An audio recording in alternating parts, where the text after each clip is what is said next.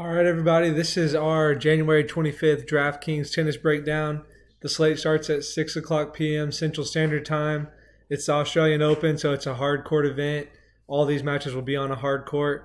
Just some abbreviations you'll see on the slides after this. HC stands for hard court. BRK, ADV is break advantage. You know, that's how many more or less breaks they're averaging per match over their opponents. And then the NFWL, that's DraftKings points not from win-loss stats. So, and that includes the 30 points that you get to start in that number. So, obviously the higher the better. That means they're getting more aces, breaks, those things, less double faults. So, we'll get going. All right, the first match is Ons Jabeur, $6,000 versus Kyung Wang at $8,800. Ons Jabeur's key stats. I'll just kind of explain everything as I go through this first match, since this is the first video I've done. She's got a 14.3 RFS score. 20 is the highest. If you're at a 20, that means you're pretty much playing at an all-time great level. So 14.3 is her score. 20 and 16 in her 36 measured matches that we have. And our measured matches are on a year rolling basis. So it includes Australian Open from last year all the way through counting this year. So the 36 measured matches, the first bullet, that's just in general all court surfaces. So 20 and 16 in those 36 measured matches with a negative .03 break advantage, and she's winning 49.8% of her points. On just hard court, she's won 54% of those matches on 28 measured hard court matches with a .11 break advantage, 50% points won. So you can see she's better on a hard court than on the other surfaces overall. So 46.9 DraftKings points with a 31.2 not from win-loss per hard court match. So just over 30, nothing too special, but not killing you. If you're significantly over 30, that's really good. If you're under 30, that's not good because you start off with 30 when the match starts. So Kyung Wang's key stats, 13.6 on the RFS score, 26 and 19, 45 matches with a 0.34 break advantage, 51% of her points won. 63% on a hard court over 30 matches with a 0.39 break advantage, 51.3% points won. So she's a little bit better on a hard court as well. 52.1 DraftKings points with a 32.4 not from win-loss on a per hard court match. So Kyung Wang, she has the better overall numbers, but in my opinion, Jabeur's been better, a little bit better of late. And they've played twice pretty recently. Ons Jabeur massacred Kyung Wang the first time, and then Kyung Wang massacred Ons Jabeur the second time. So hard to know what to take from those two matches. With the price and the discount you're getting with Jabeur, I'm going to take her, and the numbers are telling me to predict her by a 0.3 break advantage. So it's going to be a tight match, going to be close. Obviously, either player could win, but I think with that discount you're getting on Jabeur, that's a pretty good shot play. And then Ash Barty is $9,800, and she's playing Ali Risk. Ali Risk beat her at Wimbledon, but this is Ash Barty's home slam, so we'll see. Ash Barty's key stats, she's a 19.3 RFS score, 56 and 13 in 69 measured matches with a 1.79 break advantage, winning over 51% of her points. And then on a hard court, still pretty solid, still really good, obviously. 79% of her 47 measured hard court matches with a 1.6 break advantage and 53.7% of points won. So not quite as good as her overall numbers. Obviously, she won the French Open, but still very, very solid on the hard court. 62.6 DK points per hard court match with 33.2 not from win-loss. So Ash Barty, solid. Ali Risk, 15.3 is her RFS score. She's 27 and 22 in 49 measured matches with a 0.1 break advantage, 50.1% points won. Her hard court stats are pretty much in line with that. 53% of 34 measured matches she's won with a 0.07 break advantage and 50% points won. She wins a lot of close, long, extended matches. She's a battler, so she's tough. She won't show up and be scared of the moment, I don't think, in Australia. She'll battle it out point by point. You got to win each point. Each point's a new point. So that's the thing about Iris. She's a top 20 player, but her stats look like she's kind of an average player, but she wins in those tough moments. So 44.2 DK points with 29.9 not from win-loss. So you're not getting anything too special in terms of aces or anything like that from Ally Risk. But I'm going to predict that Bar's going to get redemption for that Wimbledon W or that Wimbledon loss that she took to Risk. She's here. She's at home. She's going to have the crowd behind her. I think she's going to do it in a big way. Give me Barty by 2.1 breaks. Petra Kvitova versus Maria Sakkari. Kvitova's 9,400. Sakkari's 5,600. Kvitova's key stats: 18.2 RFS score, 37 and 15 and 52 measured matches with over 1.4 break advantage and winning over 53% of her points. Won 67% of her 39 hard court matches with a 1.38 break advantage and 52.9% of points won. And then 57.2 DraftKings points per match with 30.4 not from win-loss. So solid stats for Kvitova. Not quite as good on hard court, but pretty dang close. So Maria Sakkari's key stats: 15.1 RFS score, 32 and 23 and 55 measured matches with a 0.4 break advantage, 51% of points won.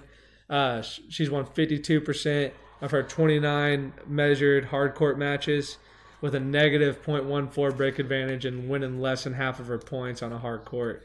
And then scoring 44.4 DraftKings points with 30.1 not from win-loss on hard courts. As you can tell, Sakkari, she's not the strongest on a hard court. Honestly, those numbers are a little bit below average, but playing good players. She's won some matches and stuff, so she's a competitor too, so she'll show up. But Petra Kvitova's looked awesome. Her stats are awesome. She's got the stat advantage. She's got the recent form advantage. So give me Petra Kvitova by 1.65 breaks. And then we got Sofia Kenin versus Coco Gauff. Kenin is $8,000 and Coco Gauff is $7,000. On Kenin's key stats, she's a 16 RFS score, 43 and 23 and 66 measured matches with a 0.91 break advantage and winning 51.4% of her points. And she's won 67% of her 49 hard court matches with a 1.01 break advantage and 51.5% of points won. So solid numbers overall, even better on hard courts. 53.7 DraftKings points with 29.7 not from win-loss per hard court match. So solid DraftKings point average, but she does double fault a little bit. She doesn't get tons and tons of breaks or tons and tons of aces. So she's not great in that regard, but as far as winning and losing, she is solid. Coco Gauff's key stats: 14.6 RFS score, and she's 18 and 7 and 25 measured matches with a 0.59 break advantage and 51% of points won. And then on a hard court, she's won 69% of those matches, of those 16 matches, with a 0.22 break advantage and winning 50.2% of her points. Coco Gauff is averaging 47.5 DraftKings points with a 28.8 not from win-loss per hard court match. She does double fault a little bit. She goes big on those second serves, and she doesn't get tons of breaks. She's more of a primary server as her main skill. So, but not with enough aces to make up for those double faults. So she's a little below average on that. Both these players are in this match. And I'm predicting Gauff's outstanding debut at the Aussie Open to come to an end. But I think it's going to be a great match to watch. Give me Kenin by 0.65 breaks. And then we got first of the men's matches is Fabio Fognini, 8,200 versus Tennis Sandgren, 6,800. Fabio Fognini is a 13.1 RFS score, 32 and 24 in his 56 measured matches with a 0.05 break advantage and winning 50% of his points.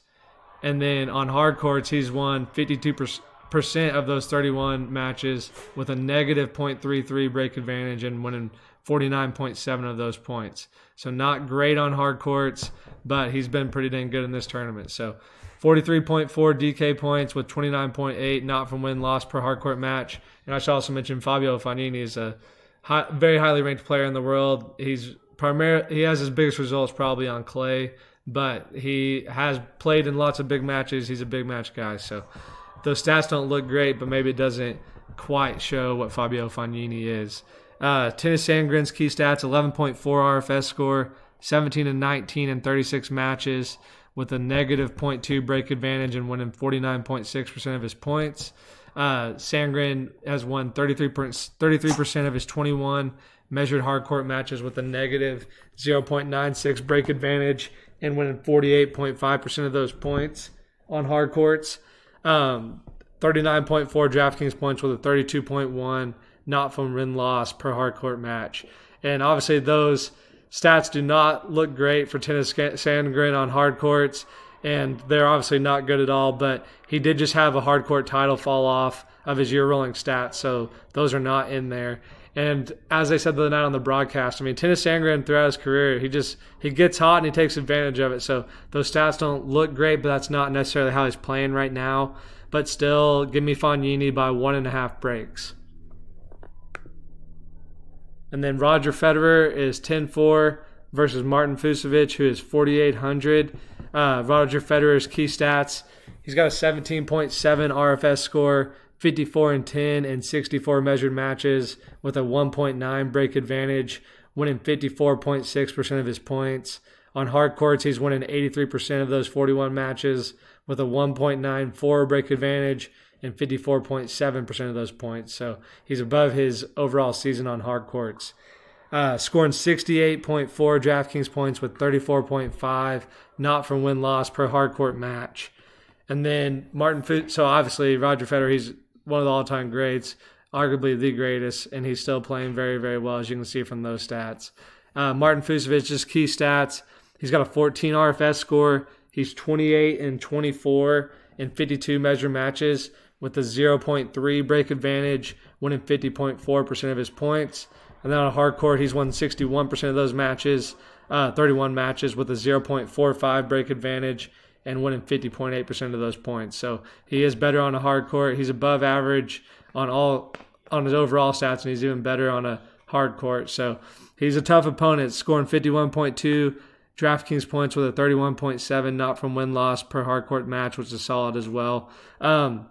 There's definitely reasons that Federer could lose this match. He just played a very, very long 5-set match against John Millman. Came back from 8-4 down on the 10-point tiebreak in the 5th set, won 6 points in a row.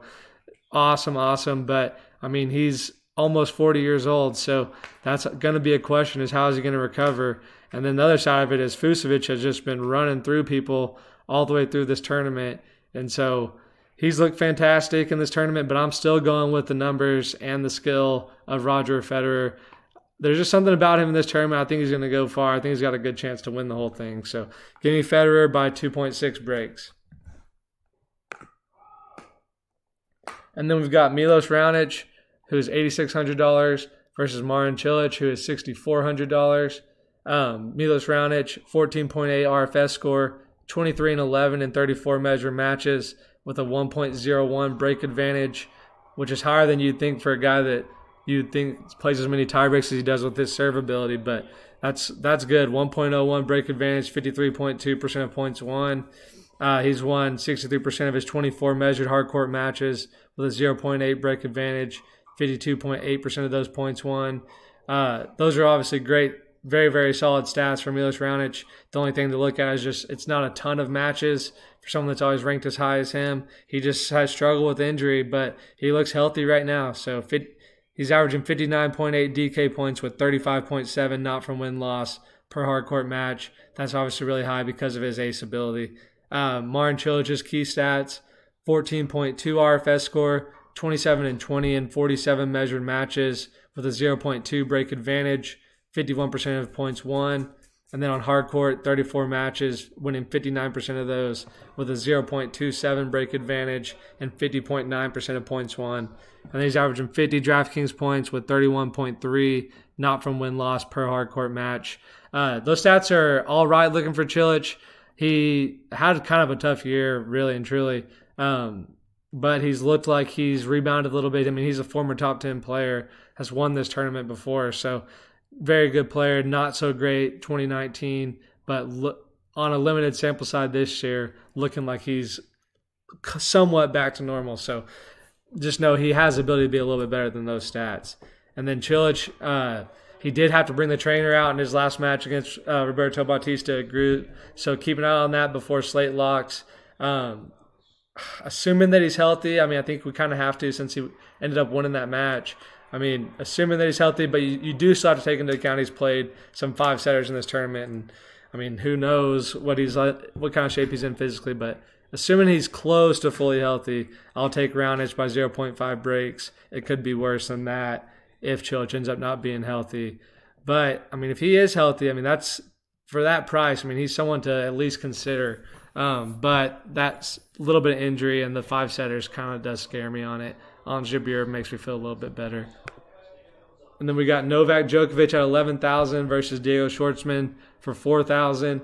Novak Djokovic's key stats: 18.4 RFS score, 62-9 record in 71 measured matches with over a 2-break advantage per match, winning 55.6% of those points, dominant. Won 87% of 46 measured hardcourt matches with a 2.16 break advantage and 56.2% of points won. So he's even better on a hardcourt, averaging 70 DraftKings points with 33.2 not from win-loss per hardcourt match. Those stats are awesome, obviously. Diego Schwartzman's key stats: 14.9 RFS score, 44-27 record in 71 measured matches with a 0.76 break advantage and winning 51.8% of his points. And he's won 60% of his 42 hardcourt matches with a 0.9 break advantage and 52% of those points won.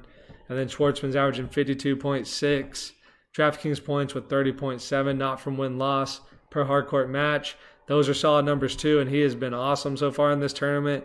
He's been running through people as well. But I mean, I've got to predict that road ends here with the Joker looking locked in per usual.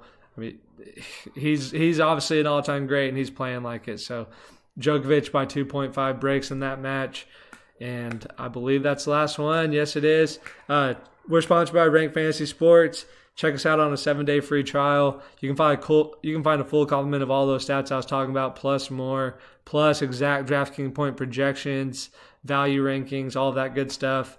You get a 7-day free trial, and it's only $9.99 a month after it. And that includes daily projections and cheat sheets for tennis, golf, NFL, NCAA football, NBA, and NCAA basketball during March Madness. We want to be the easiest place to come, that you can find info that you can use to play the DFS you love if you don't have the time in your day-to-day and have the edge in those sports. Or if you don't have the time in your day-to-day to have the edge in those sports. Like, I used to work a 14-hour-a-day job, and during those times I've always loved to play fantasy sports, and I kept playing, but I just did not have the time to have the edge. So if you enjoyed this, that's what we want to do with Rank Fantasy Sports. We just want to be a place where if you don't have the time, we have the time. It's easy to understand, make